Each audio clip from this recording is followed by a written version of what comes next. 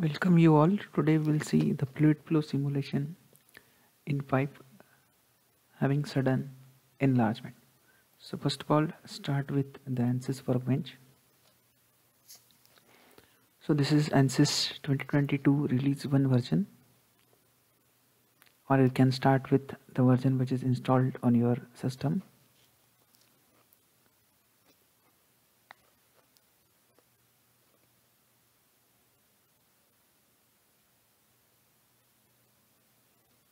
So first of all, starting with the fluid flow fluent, we are considering the analysis system. You can individually take the component system also, but I am proceeding with the analysis system. So out of this analysis system, geometry, we have two options. One, it is new space claim, and second one, it is a design model. So I am selecting the design model.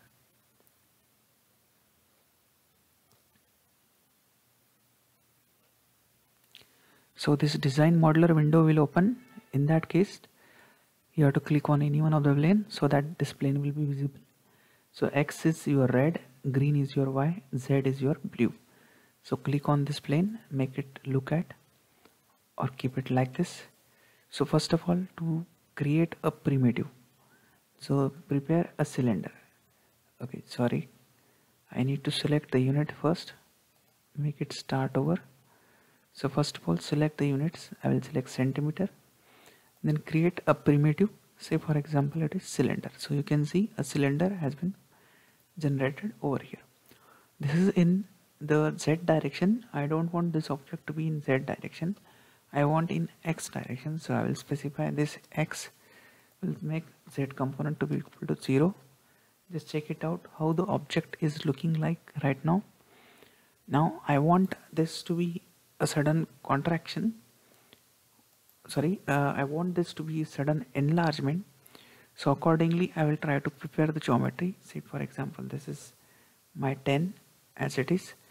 Then X component I will specify, say for example 40 centimeter. So this is on the right hand side part for my object. Now make it frozen and let's generate. So this is the object which has been generated.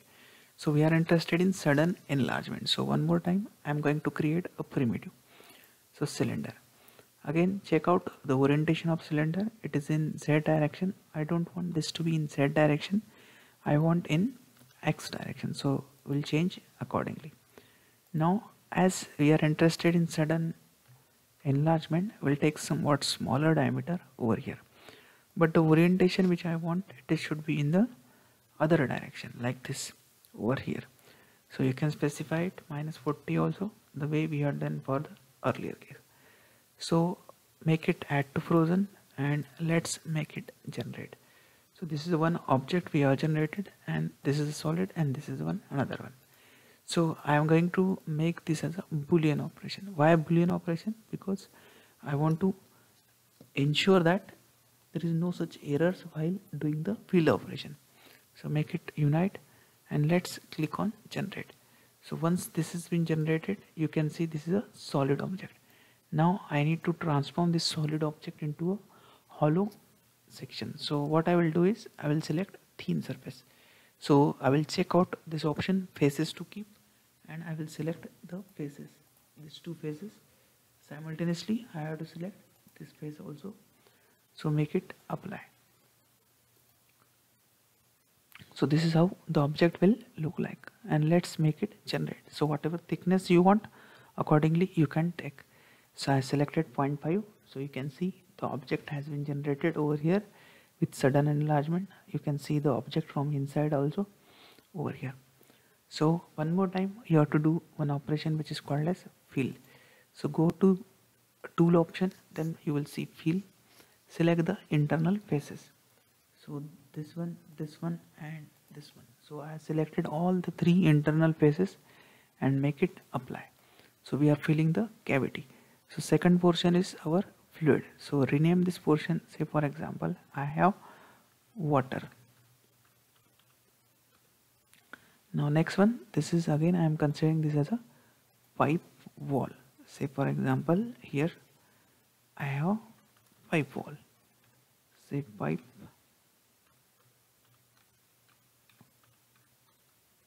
wall.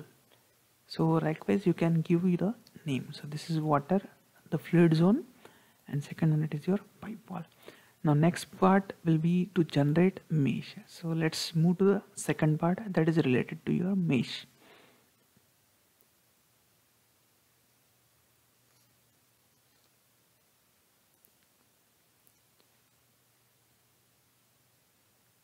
So here the object has been generated. Now I will generate a default mesh. Why default mesh? I can later on change the mesh also, but to reduce the computational time, I take this as a default mesh. For your analysis, for accurate result, you can modify your mesh as per your requirement. So we'll check out this component over here. So we'll specify this face as inlet over here. So specify inlet, then specify outlet,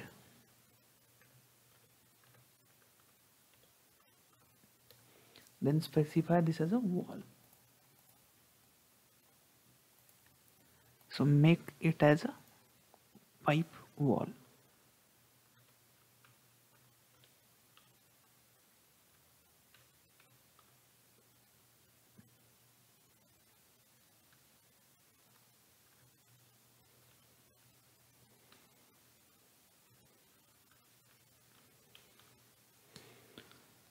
Okay, so one more time, make it update. You will see a message, the mesh translation to Fluent is successful. Now you can close meshing. Then go to the next part which is related to your setup. Click on this. So depending on number of processes that your computer can run, I have selected 4.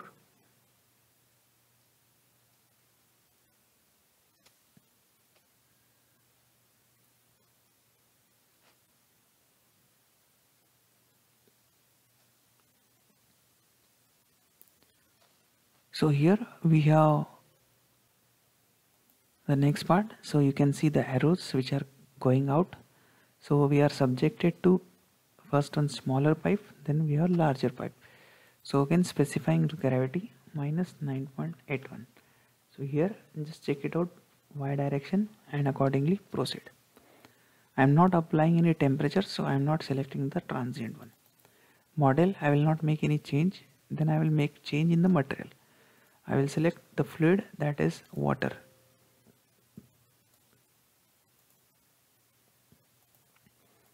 You can see water liquid over here. Similarly, if you want, you can select the different material over here. So if you want to visualize the titles, you can click on this. Then select the boundary conditions.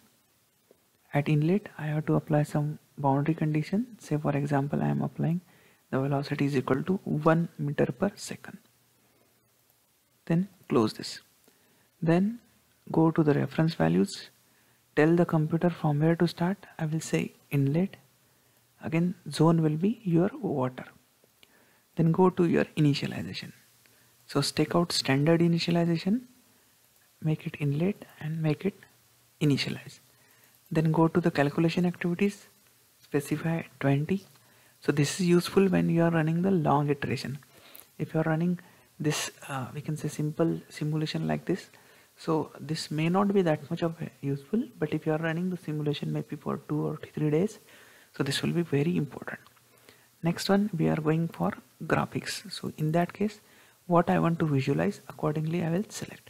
So I want to visualize velocity, inlet, outlet, and then I have to visualize on your pipe wall. So make it save display and just check it out how your object is. So make it pulse if you want to visualize the things, how the fluid flow has been taking place. So this is very helpful. You can stop it and close this window. Now next thing is go to the calculation activities. So here I am specifying, say for example 500 over here.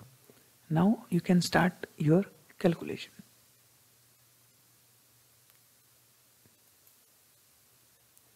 This calculation can take some time depending on your system configuration. depends on the CPU speed of your computer.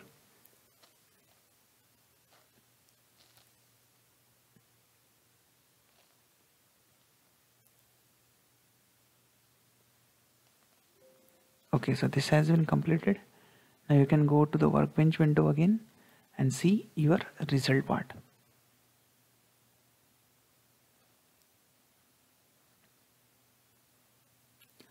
So again, select on your pipe wall, make it transparent one. So I'm specifying the transparency, say 0.9 over here.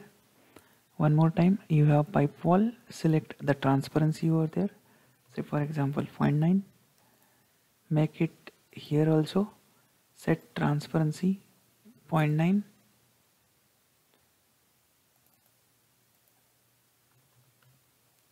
Make it apply. Similarly at outlet also, set transparency 0.9, make it apply.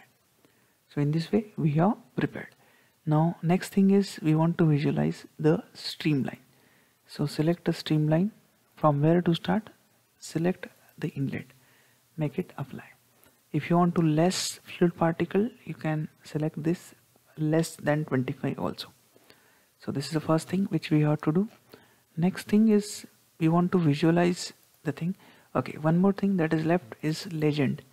So you can change this to fixed. Just check out what happens over here. If you want, you can take out the aspect ratio or change the size also. Say for example I take 1. You can change this size over here and make it like this. Number of entries can be also increased. Say for example I want 10. You can see some 10 values also. So in this way this can be done. Now next thing is to visualize the animation. So I have to select sweep animation, then select this one, make this as slow, and just click on, we can say, the play animation. You can see the fluid particles which are coming and they are leaving over here.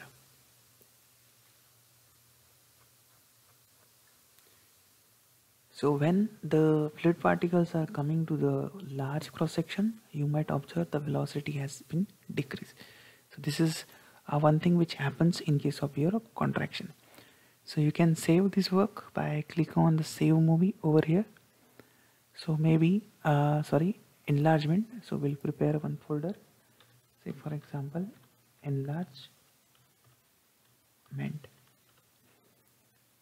So make it open, save over there. Then you can make some slight adjustments with your settings.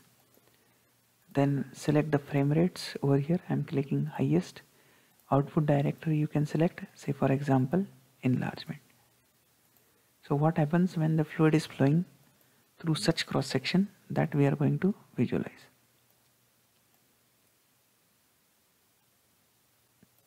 So just check. So what we can observe over here is the fluid particles initially they have higher velocity. Then once they are entering into the enlargement section, we observe that velocity has been decreased as soon as the fluid particles are entering into the enlargement section. So the variations in the velocity can be observed with the help of different color contours, with the help of the particles which can be observed over there. Again, a similar concept which we have observed, the particles which are along the wall or near to the walls of the pipe, they have some resistance to flow, whereas the particles which are moving through the center, they are moving with higher velocity. So this is one thing which we can observe with the help of the velocity streamline on the screen. So particles which are along the wall, they have more resistance to flow. The particles which are at center, they have less resistance to flow, and that's why you are able to see some of the particles are lagging, whereas some of the particles are going ahead. Especially the particles which are at the center, they are going ahead. So you can see red balls shows the maximum velocity. Once it crosses the smaller section and enters the enlarged section, you might observe again the variation in the velocity of each and every individual particle. So you can see the color combinations are going to be changing over here. for each and every fluid particle. If you want, you can visualize this with the help of more number of fluid particle also. So the variation in the color can be easily been observed in the simulation which we are having. So in this way we can have a fluid flow simulation which is taking place through a pipe which has subjected to sudden enlargement over here. So first initially the pipe of smaller diameter, then the pipe of larger diameter is there. So such kind of pipe fittings are there at most of the places. So how the fluid particle will behave when they are passing through such cross section, that can be easily understood with the help of the simulation which we have shown over here. So the simulation will run till the time all this fluid particle will exit from the outlet. So the similar concept can be applicable for other geometries also.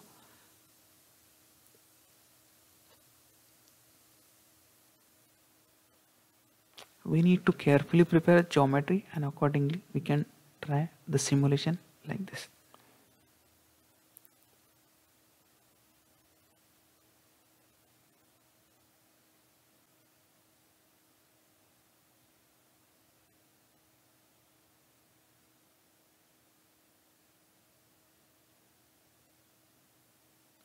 You can see the particles are disappearing. So till the time last particle is present, the simulation will run. Once the last particle crosses the outlet, the simulation will stop, and you can watch this simulation which is saved in document folder.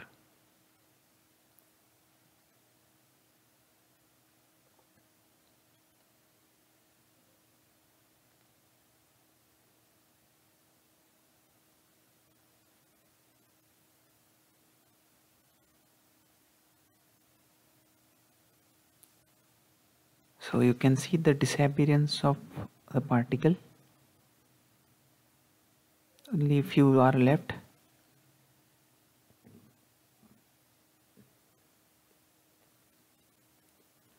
So the last 3 are left.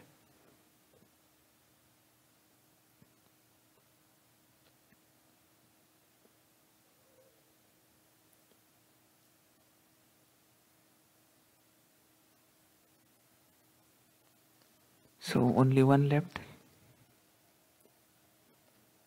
Okay, so you can go back to your documents and just check it out with your enlargement. So you can see the video file, just check it out over here. So you can see the video file, how the fluid particles are behaving when they are passing through sudden enlargement section. So this